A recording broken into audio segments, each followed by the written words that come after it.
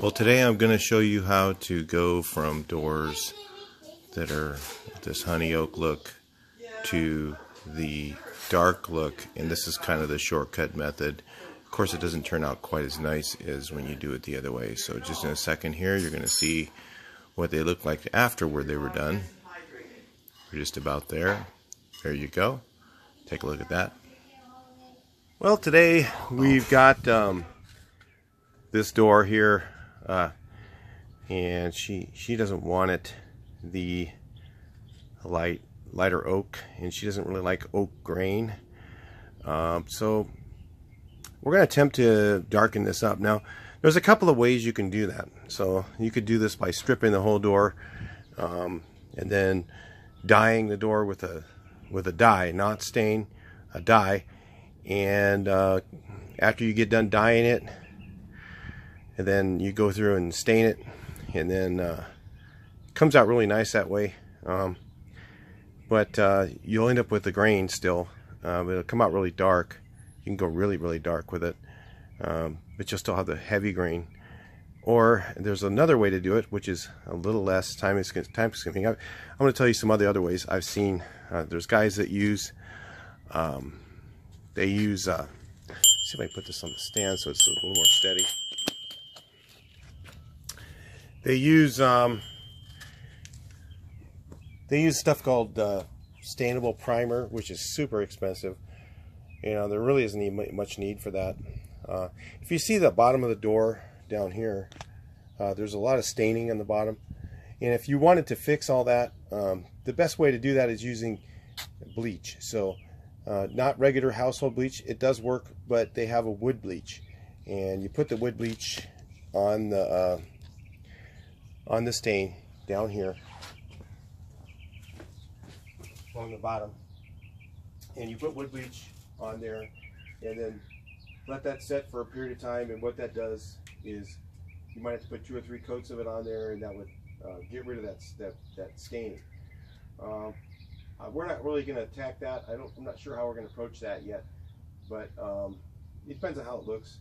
You know, I'm going to go ahead and put the stain on, take a look at it, you know, and then go from there. If I need to do a repair to that, we'll do that. But those are different ways things you can use to approach this type of a wood restoration.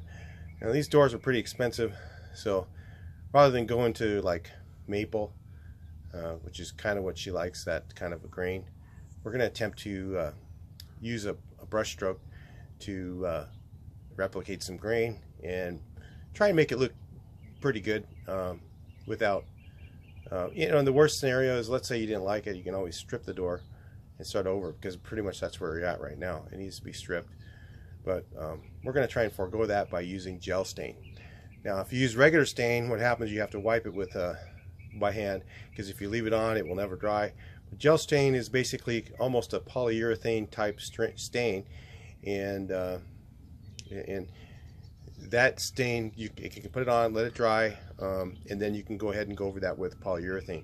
So we're going to attempt to do that on this door and salvage it and keep it looking good and see what happens. So stay tuned, and first thing we're going to do is I'm going to show you guys real quick. One of the things I like to use versus using, as I use these little sponge pads. You get these at O'Reilly Auto Parts, and these are stick-it sandpaper, because you know the other kind of sandpaper you get at the paint store is actually pretty good, but I'm going to use this just because it does a little less damage to your hands, especially in the corners and edges and all that stuff, and because those can be pretty sharp on these doors, and especially oak. It's really strong wood, and the corners get you pretty good. So I'm going to go ahead and use this, do a little bit of sanding, and stay tuned, we'll watch that.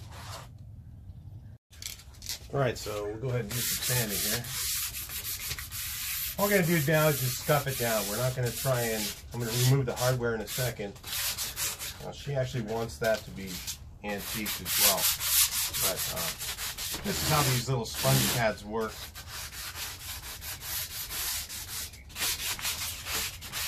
And that's how they kind of get into the scratch, you know. You don't want to knock off the corners or anything like that too much. Like I said, I'm just going to knock this down spraying's kind of lifted because the varnish is really worn off the door. And at the end, we're going to use spar urethane oil-based. It's one of the only oil-based products left in California. I don't know if I can trust the water-based stuff. Haven't really tried it. So it might be okay. But anymore, I just don't do wood. I usually turn it down because of the possibilities of problems with it. And you used to make good money on wood stain. You used to get double what you got. So for the edges and corners, I'm actually just going to use this piece of Scotch-Brite. And then when I sand around the glass, kind of stay away from it an 1/8 of an inch for now. So I'm going to get some tape out in a little bit and go ahead and tape the glass off. Because I'm going to use spray finish the polyurethane. I'm going to do them up in place versus taking them off for 2 reasons. One is so bugs don't get into the house, dust and bugs. You can cover it all up by using a drop cloth, and if the wind comes up, it takes that off usually. So I'm just going to leave it in place here, then I'm going to tape the insides of the door off. I'll just run tape around all the cracks and spray it in place, and I'll just take a brush when I'm done and do the stiles to make it look good. So anyway, I'll go ahead and put you guys on hold. Maybe we'll do this in a fast motion, who knows, and something like that. I'm not sure yet.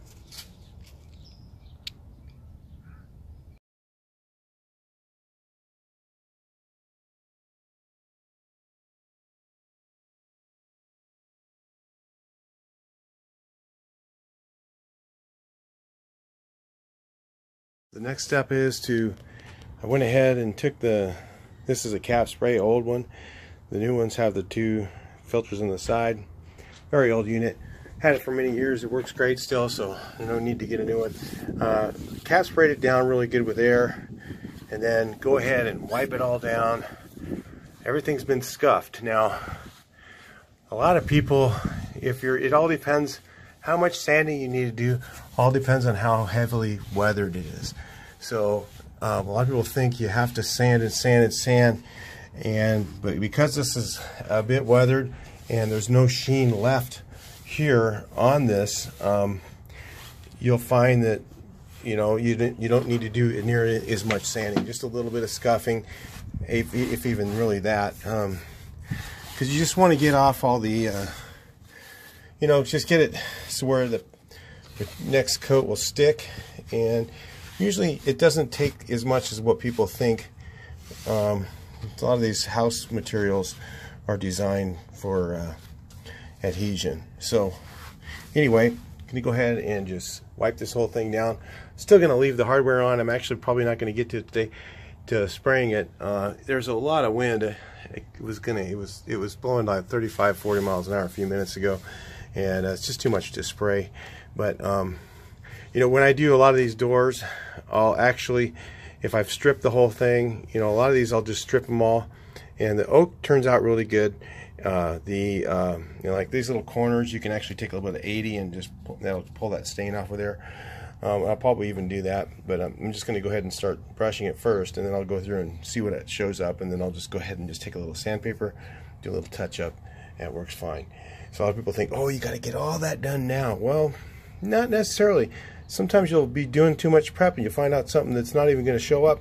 You sit there and spend all that time. I know that will, but the reason I'm not going to do it right now is because then I can show you guys how to fix that later if I need to. I can just hit a little piece of 80 and just kind of get it in the corner and go with the grain a little bit and just get that right off. But a lot of people, the woods that come out good. Oak turns out good, mahogany turns out good, cherry not so much, and maple not so much. And most time you can't get those to look very good. Cherry is kind of iffy, kind of comes out okay.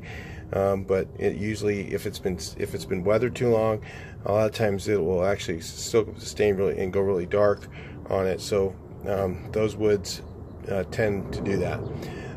Maple, it just doesn't usually work. Going over it like what I'm doing right now, you could possibly do with that, but you're going to have a heavy brush mark in it. It's going to show up. It's not going to look quite the same as if you strip it and go over it, and I'm not really doing it that way. So like, there's two different processes to doing this. One way would be strip it all, and then like I said, if I want to go really dark, you use dye.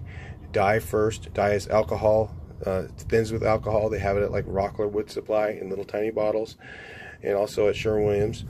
And you would dye the whole door first, and then you would get it dark. The dye will make it turn oak, like you can turn oak black with dye if you want.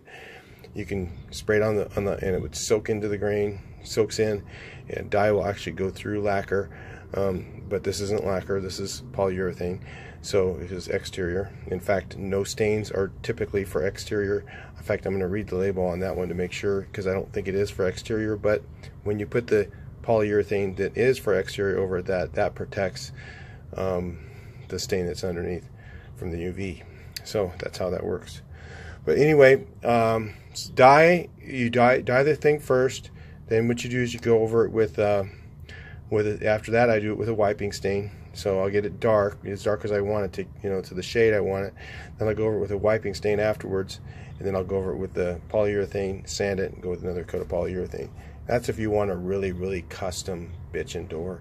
We're not going to do that. It's too much work, takes a lot of time, and of course nobody today really wants to pay for that. So I'm going to show you guys an alternative way. That's what we're doing. Here. Alright, so we were just doing some stain samples to figure out what to do with this, and you could, I've got a couple different gel stains here. I got this one here from Old Masters, and American Walnut, really dark. And then when I sampled putting that on there full strength, I didn't really like it. Then I had some of this Olympic stuff that I just had laying around. This is Colonial Oak. Look at the color there. And the thing about the Colonial Oak is it kind of stains on the surface and less on the grain. The Old Masters, if I wipe it, it tends to go to the, it tends to go grain, all grain. So what I'm going to do on this thing is kind of do a faux wood grain. I'm not going to do a full wipe. So I'm going to go through here. With gel stain, you can do partial wipe, full wipe. You can do, if you want to do like normal stain, you'd put it on and wipe it off, right? Normal oil stain. But with gel stain, if you want it a little bit darker, I kind of want to kill some of that grain. If you can see, there's a heavy grain right here. I've actually already done this part with the gel stain. What I'm going to do is I'm going to actually dry out my brush by scraping it on the edge, and then I'm just going to start going over it and do something called dry brushing until I get it to the right color that I want. So it's going to take a while to stain this door. I mean, it's going to be something that's going to take a little bit of time. I have to stain it, wipe it, and then kind of wipe over this if I think it's a little bit too much, like that, and then just dry my brush out a little more and just get it to where it kind of stains the grain, and then just kind of play with it. It's not, this is like artwork, okay? This is not like a process where you can, where I just go through and just stain it and wipe it. Because I'm trying to go darker than normal, I'm kind of doing like a faux type of a dark stain. So like if I just do this area right here, and then just wipe it, if you can see that, like if I just do it like that and then just wipe it, this is just wiped over here, and this is actually, then I go back over it and dry brush it. So I actually tap my brush in the paint and the material like this, okay? Tap it and then scrape everything I can get off of it, and then kind of dry my brush out. Kind of dry it out any way you can. Sometimes I'll just put a little bit on here and then I'll dry it out while you're doing that. Let me just get this going.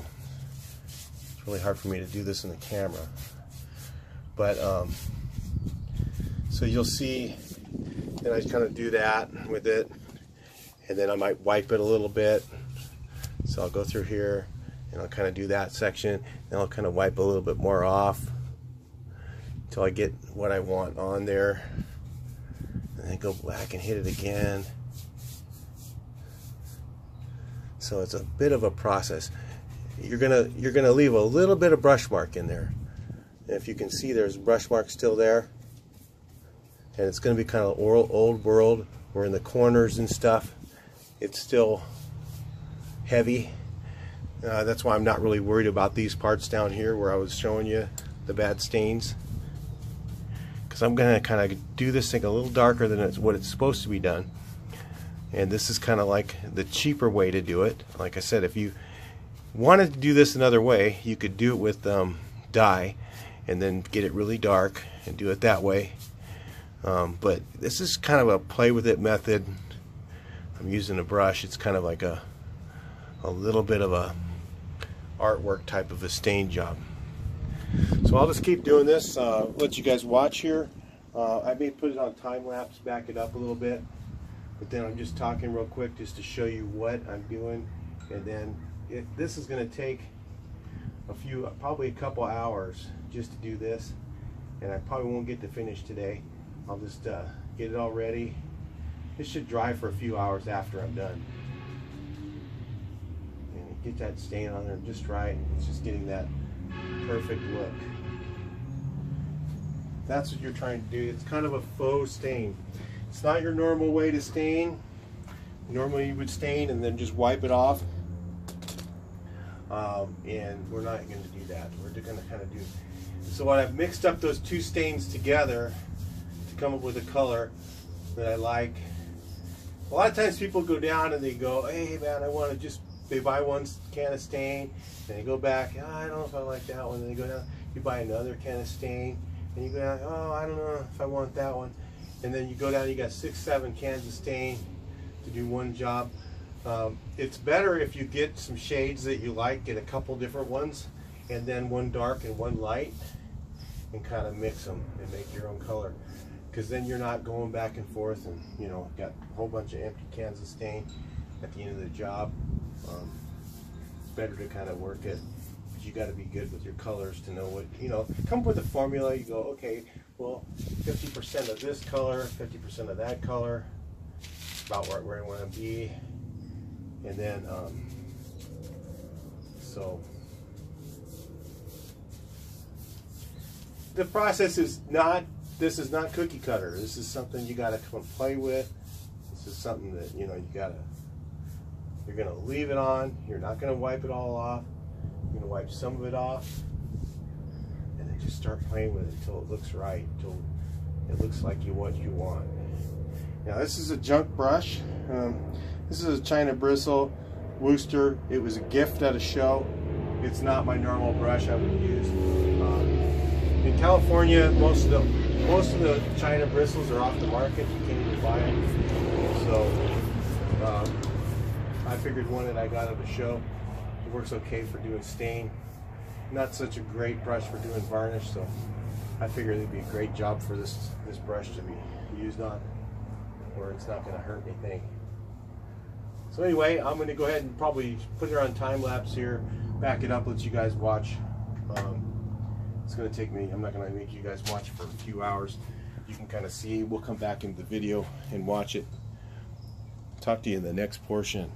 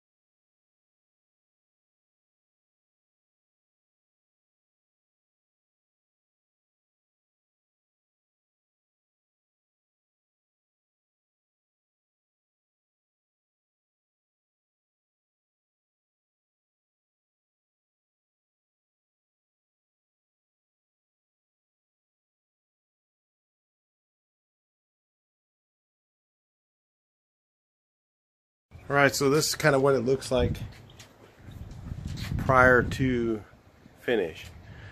Okay, so you don't end up with like a perfect even stain, because you have to brush it on it and your brush mark is going to still be there, especially when you're going that dark. So again, if you want to make it more of the other way, you gotta go with dye. Now when I do a dye job, whatever a regular stain job is, it's 3 times the amount, because I got 3 times the process. This stuff's a lot more fragile. You go to put dye on and you get that stuff spills on the ground, man, you may never get it cleaned up, you know. So I just charge like hell for it. But this here is a little bit more than a regular stain. It's a gel stain job, so it's gonna make it look a little bit better or darker. It's what they want, you know. So anyway, that's the stain. So if you can see here, hit a rope and the brush mark here, that's just the way it's gonna be. There's no way around it. Hit it with some rope. There's no way around it. So anyway, that's how the stain looks after it's on. So it's the next day. I had to let this dry overnight. Yeah, there's some little bit of brush mark in here and stuff like that. It's typical with oak.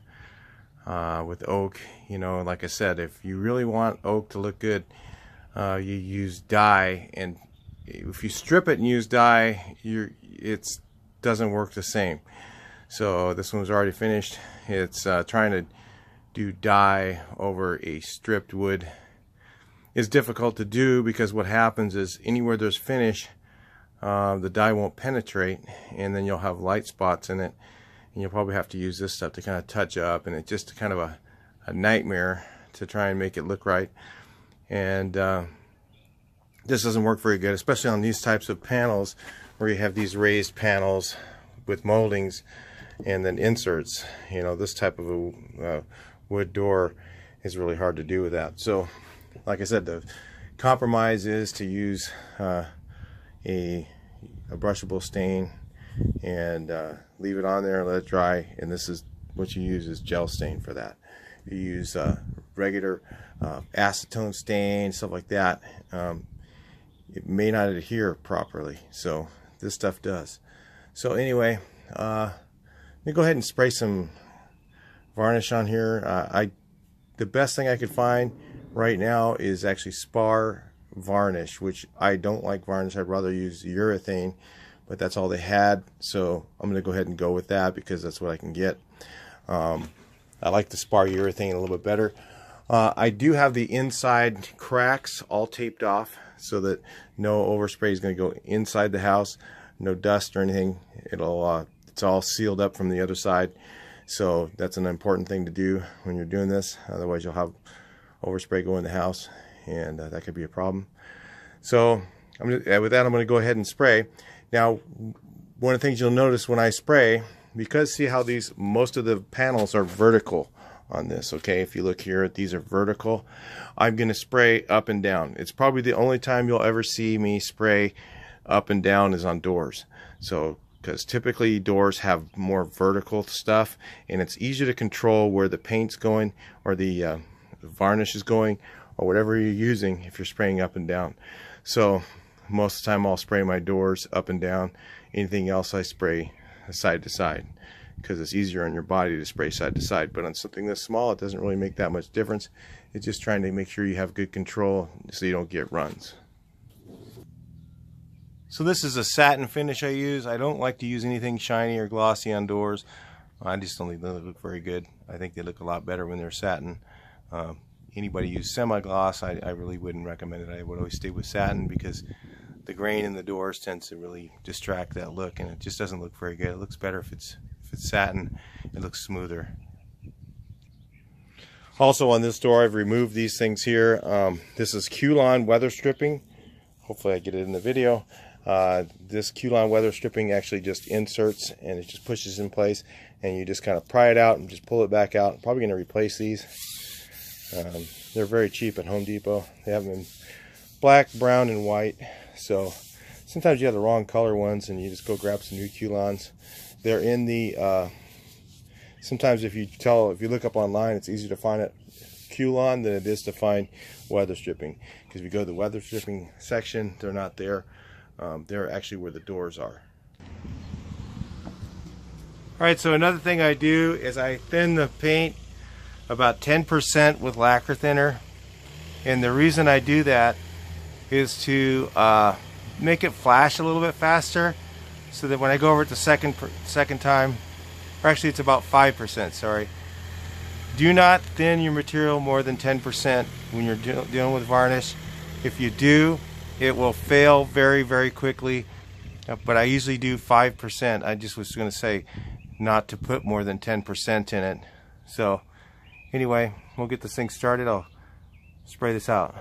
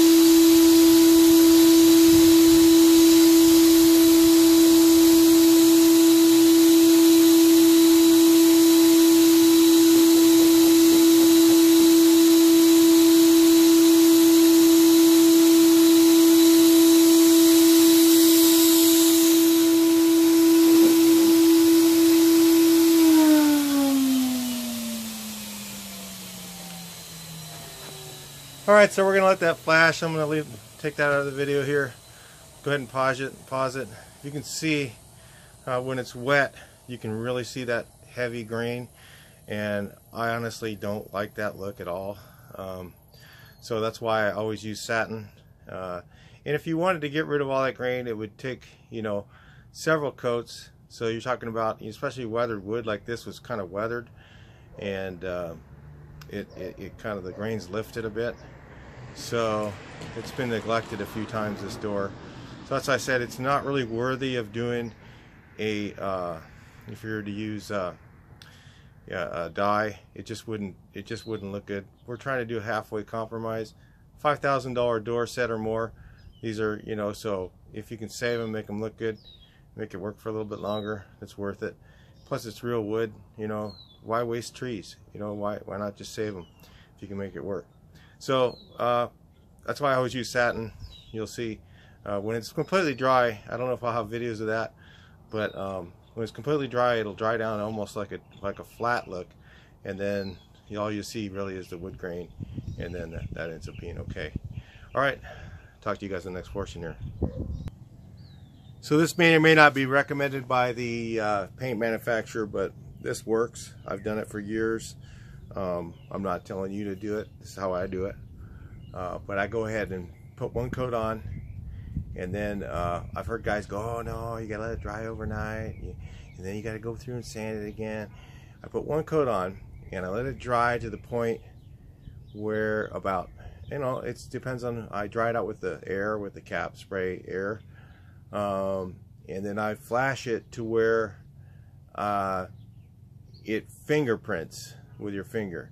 So the paint is, the surface is still open, but it's starting to just kind of just dry just a little bit, and then I'll go through and paint it one more time to get 2 coats on there. I've even done it 3 coats before, and it doesn't wrinkle, and doing the same method. Now if you let it dry too far, then yeah, you're probably going to have a wrinkling situation. So that's probably why they don't put it on the label, but it does work, and that's how I've done it for years. So you do 1 coat, and then your second coat, you know, you touch it. If it's smeary, it's too early. If it's kind of sticky when you put your finger in it, it's ready to go. So if you do it too early, then you're going to get a bunch of runs, and that's not going to be nice. But if you do it right at that point, it'll dry out. I think I need to let the right side dry just a little bit longer, so I'll do that right now, and then I'll continue the video.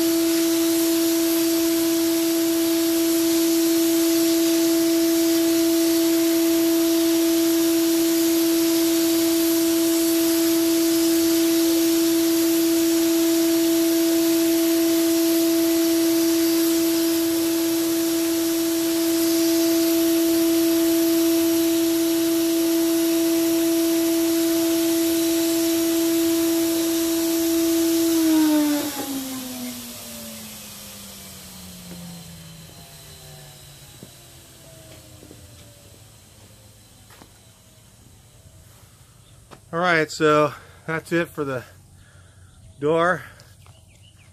I have to let that sit there and dry, then it'll turn out a nice satin.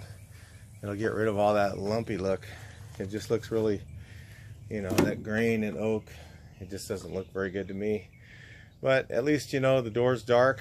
That's just basically what we were trying to do here, is just make it dark. Not trying to, you know, you're not going to make oak look like maple. You know, not unless you really do some real serious work to it. And then, why not at that point, you know, just replace the door. It's going to cost you that much money in labor and materials. Alright, so anyway, I'll talk to you guys in the next video. Please like, share, and subscribe. And yeah, I mean, people are going to go, oh, there's runs in it. There's no runs in that. It's just the finish. And if you try and thin it more, and you can sand it and put more coats on it, whatever you want to do, you can do that. But by the time this dries out, you really don't notice the highs and lows from the grain at that point. Alright, talk to you in the next video. Please like, share, and subscribe. So this is what the doors look like after they're done. Let me walk up and look at it closer. You see a little bit of rope in there and stuff, but from this, you know, 20 feet away, it looked nice. You know, not bad looking.